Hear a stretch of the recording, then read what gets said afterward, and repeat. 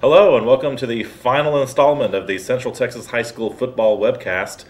I'm Rich Tiarina along with Rick Cantu and, for the second time in 3 weeks, George Brazil, the venerable George Brazil.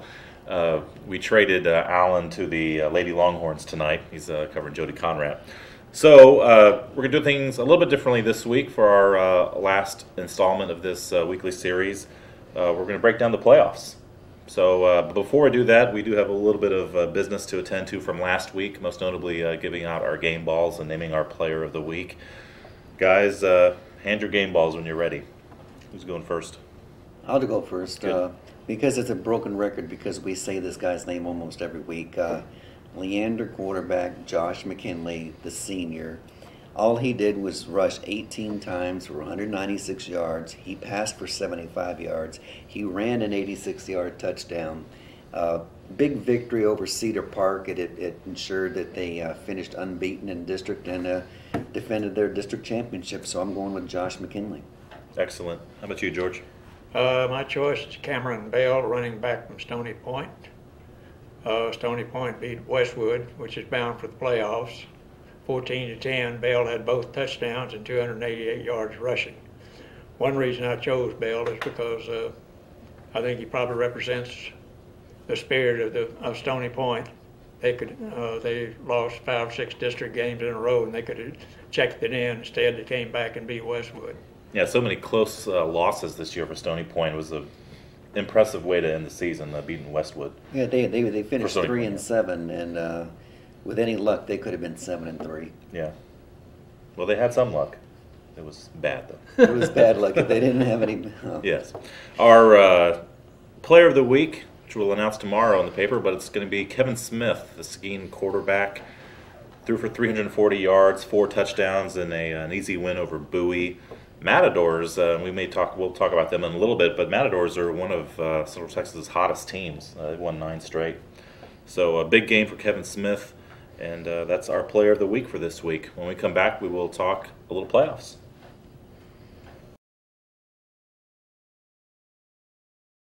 Well, guys, 11 weeks ago when we started the season, we were hot to talk about Westlake's chances. We liked them for being a deep, talented team in the 5A field. We liked Copper's Cove in 4A, moving down from 5A. We wondered if Wimberley could put it together again for another run. We liked Giddings as a possible state championship contender. 11 weeks later, we're kind of looking at some of the same questions, I guess, with those same teams. Let's break it down class by class in some of the bigger classes. Starting off with 5A. Westlake, Seguin, both Division I teams out of the same district. Which one goes farther? And if they meet again in the playoffs, because they're both Region 4, Division I teams, who wins that rematch? Rick, you were at the first game. I was at the first game, and I was very impressed with the Seguin players. They look like they have more collegiate athletes on that team. They had 6'4" wide receivers, and Westlake had 5'10" defensive backs. And it really did seem like a mismatch in that way. At the same time, I thought Westlake had a better team. I thought Westlake's quarterback, Nick Foles, was a step better than Seguin's quarterback, even though he's awfully good too, as we know from Player of the Week honors. But if they meet again, it's going to be an awfully close game. But Westlake's got that intangible. They've been to the playoffs so many times, and it's rare when they go to the playoffs and don't make some sort of impact. And Seguin is sort of new at this whole thing. So I would go with Westlake if they meet again in the 3rd or 4th round. George, we hear so much about the Westlake mystique. Once we get to this stage of the season, the playoffs, how much does that really matter? And is Seguin's newness, as a playoff team, a hindrance or a positive, possibly, for them?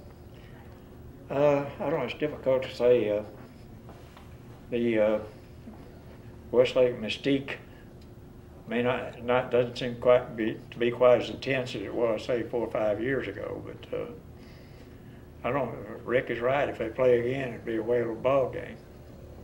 Yeah, absolutely. Well, let's move on to District 14 5A. Leander looks good heading in. Cedar Park, a little bit of a mystery, I guess. They've lost 2 out of their last 3 games, I believe, and they open with Harker Heights in Division II. They're also in the same region as Leander, in the same division, so that could be another rematch game down the road. But I'm most intrigued by Round Rock. These guys qualified in the last week of the season. They've had one of those years up and down with a lot of talent, and but they worked their way in by beating Pflugerville, nice win, and they open up with A&M Consolidated. So my question is, who has the better chance at winning their first round game? Round Rock versus a state-ranked A&M Consolidated team, or San Marcos against a state-ranked Smithson Valley team? Oh, that's a tough one. Yeah. Or they both lose. Well, no, I mean, if one wins, I think it would be Round Rock. I just have a lot of respect for Smithson Valley. Mm-hmm. As good as that program is, they've been in the state finals a couple times, and San Marcos is good, but they're not in that class. Round Rock is still a little bit of a mystery team, like you said. You never know when they're going to put it all together. They've got really good athletes. James Kirkendall is very good. Jimmy Anderson is very good, wide receiver and cornerback. Mm-hmm. If one springs an upset, I would think it would be Round Rock. You agree with that, George? I'd be inclined to think so. Although A&M Consolidated has been ironing people out of the last couple of weeks up there in the district. If memory serves, I think they beat Harker Heights by something like 4 touchdowns. So I wouldn't say the chances of either Round Rock or San Marcos are real good. And Consolidated, actually, they're one of the few teams that actually beat Leander, and Leander has turned out to be an excellent team. So for Right. A&M Consolidated to come here and beat Leander on their home field, it was earlier in the season, but that was a big deal. Absolutely. Good. Well, let's before we move on to 4A, let's just pick our one 5A area team that is our personal pick to go the farthest. Oh boy, I'm going to surprise you guys, and I'm going to take Austin High. A little, I think in the last 5 games of the season, I think their last 5 games were better than anybody else's in the 5A level in this area. I love Davis Collins as a running back. He's been carrying the load. They're a little bit of a mystery team, but they're very fast on offense and very feisty on defense. And they're to the point now where they mentally think that they're going to win games, which they haven't always had.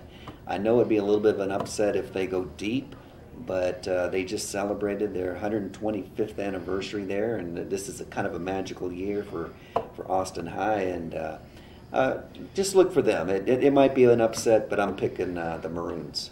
Speaking of anniversaries, this is the 10-year anniversary of Westlake's state championship in 1996. How far do you think the Chaps go, or do you like another team in our area, George, to go farther in 5A? My pick is Leander. I just think things are pretty well set up in the bracket for probably at least to get to the 3rd round. Mm-hmm. Good. I'm going to go with Seguin. Combination of those receivers you mentioned earlier, good matchups on offense, and that defense has been strong all year. So Their special teams are good too, yeah, especially in kickoffs. Desmond Jackson, actually, yes, very good. All right, let's move on to 4A. Big question heading into the season: Copperas Cove and Hayes. How are they going to fare in 4A after being very good 5A programs? They are both in the playoffs. Both have some question marks, though. Copperas Cove lost last week to Waco for the district championship.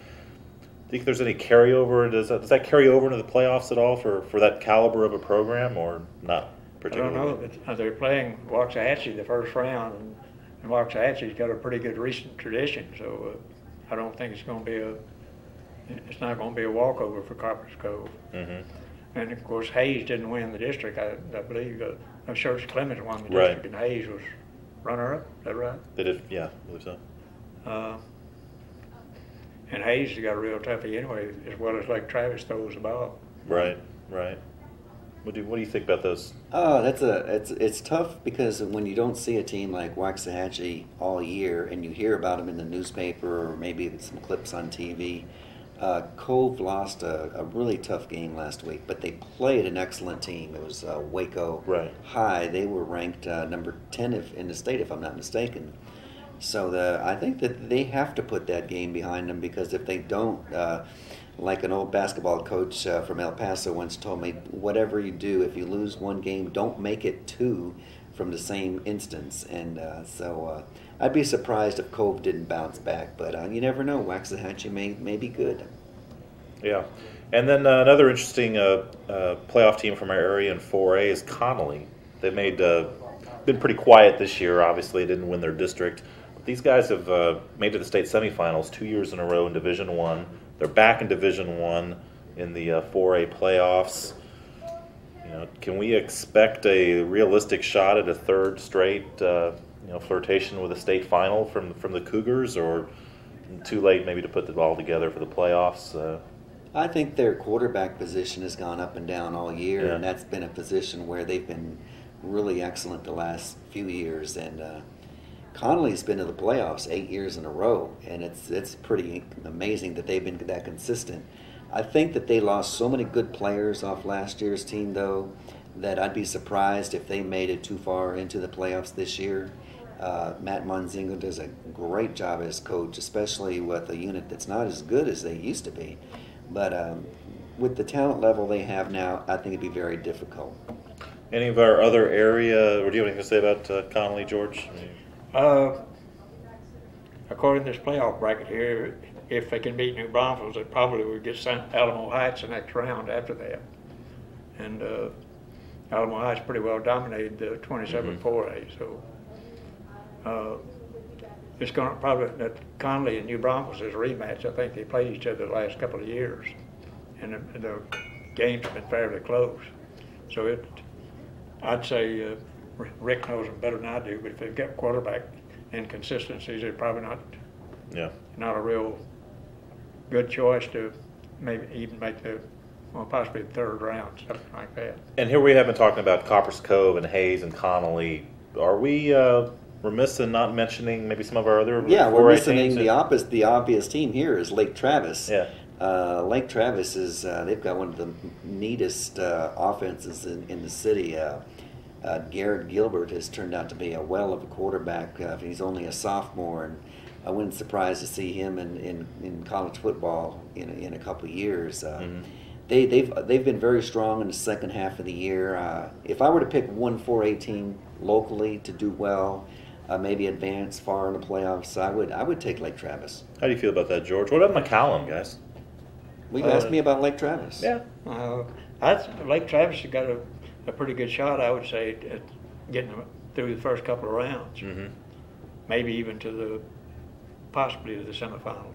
It's a lot of things have to break right. But McCallum went to the third round last year, if I'm not mistaken, and Pat Honeycutt does a tremendous job with those guys. They've won District 3 years in a row with perfect records. Mm-hmm. Maybe it's a team that's going to sneak up. Well, we didn't hear that much about them during the season because they're so much better than their competition in district that we rarely talk about them because they're so automatic. So that could be a kind of a mystery team, McCallum. Yeah, they've got that one great running back in Marcus Mann who runs for 250 yards and 3 touchdowns a week, it seems like, and defense that has been pretty consistent. And their only loss, Austin High. Your pick to go far Austin in 5A. High obviously is an excellent team. I didn't know it back then, but we know it now. All right, well, let's move on to 3A. Probably our most interesting class, as it has been all year, probably in Central Texas, with so many quality, state level teams. We're talking about Wimberley and Hutto and Liberty Hill and even Cameron Yo should be probably included in that mix. A little bit different though this year in that Wimberley, defending state champion in Division I, is now Division II, which places them in the same division as some of those great 3A teams in our area, Hutto and Cameron Yo. The lone Division I team in our area that is expected to go well is Hutto, which almost missed the playoffs. They were 2 points away from not even making the postseason. How do we see the 3A playoffs breaking down in our area? Well, we've potentially got an excellent third round game between Wimberley and Cuero. Yes. And let's see, Liberty Hill is playing China Spring this week. Right. Is that offense a state championship worthy offense? Well, they got up to the semifinals 2 years ago or 3 years ago, whenever it was. Yeah. And just hope they don't have to throw, though. They average about 15 yards a game. You know, Wimberley, they lost the first game of the season, and they didn't look very good at all in that game, and they've come back to win 9 in a row. Mm-hmm. So maybe they're peaking at the right time. Yeah, and it's interesting, Wimberley last year won with defense and that running back, Michael Buse. This year seems to be winning with their quarterback in the passing game with Ricky Beatty, and the defense has been almost seems just as good as it has been in the past. Code Red defense is Code Red again. Well, how about Hutto, guys? Kind of. I like Hutto, but not as much this year as last year. It seemed like last year they had more depth, especially on the offensive line. They were very good. Jeremy Curley, at quarterback, is still an amazing athlete, but without those big horses in front of him to block the way, his stats haven't been quite as good. And Hutto, their reputation is good now, and they're winning partly because of their reputation. But I can't see Hutto going too far just because they lost so many guys from last year's team. Were you at the Giddings-Wimberley game? Yes, I was. I'll ask a similar question to the Westlake Seguin earlier. If we reach a playoff rematch with Giddings and Wimberley, how do you see that going? It was a funny game because Giddings won fairly easily, which at the time was a big surprise because Wimberley had just won 15 in a row last year. But Giddings doesn't look like they've slowed down at all. They have the most explosive running quarterback in Central Texas in Brock Fitzhenry, and he gets 250, 280 every game. They had no answers for him then. I don't know if they have an answer for him now. If I had to pick today, I would say that Giddings would have the edge over Wimberley. You see that shaking out probably that way as well, George? Probably so. And according to this bracket here, we see them against each other in the state semifinals. So, whatever. That'd be a lot of fun. That'd be a lot of fun. Get them both there. All right, who's our 1 pick and 2 in 3A to make it the farthest then, either in Division 1 or Division 2? Giddings. I'll go Giddings. I'll go Giddings. There you go. All right, well, when we come back, we'll pick our 3 games of the week and go on from there.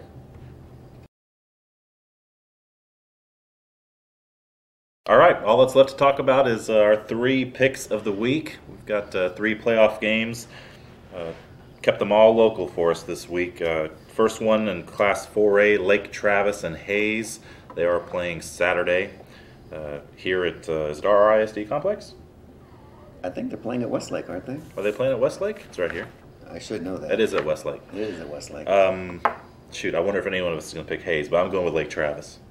I'm going with Lake Travis. I'm going to go with Lake Travis. There you go. I suspected as much. Okay, how about the second one? Another 4A game. Connolly and New Braunfels, another Saturday game. Both with their question marks there. That's a tough game. George, you go first. Very shaky vote for Connolly. Very shaky vote for Connolly. I got a very shaky vote for New Braunfels. There you go. I'll stick with Connolly as well. I'll give them the playoff experience nod there. Last game in 5A, Cedar Park, Harker Heights, Friday night at Bible Stadium. So it's a home game there for Cedar Park. I think the fact that it's a home game really favors the home team, Cedar Park. They've played awfully well there. They know the territory. They know the turf. Their running back, Tyler Smith, has come back from his injury fairly well. That's when they had a little lull at the end of the season when he was injured. But Tyler Smith and Cedar Park, that's my team in that game. I was waiting for you to, historically, you would say, but I'll go with Harker Heights. In this case, I'm not going with Harker Heights. I'm going to go with Cedar Park as well. I think because they have just played some really important games in the last couple of weeks. They played that big Westwood game, the big Leander game. I think that's kind of a good playoff prep for them, even though they didn't win those games, but still. I think George wants to take Harker Heights. I think he does too. I feel that. I'm afraid not. Harker Heights is coming off a 4-touchdown loss. I think it was A&M Consolidated. So Cedar Park is my choice. Yeah, did his research. All right. Well, you log on to statesman.com/pick'em. You'll find a list of every playoff game this week involving area teams. You can make your picks against our picks and see how you fare against us. Thanks a lot for viewing. See you next season.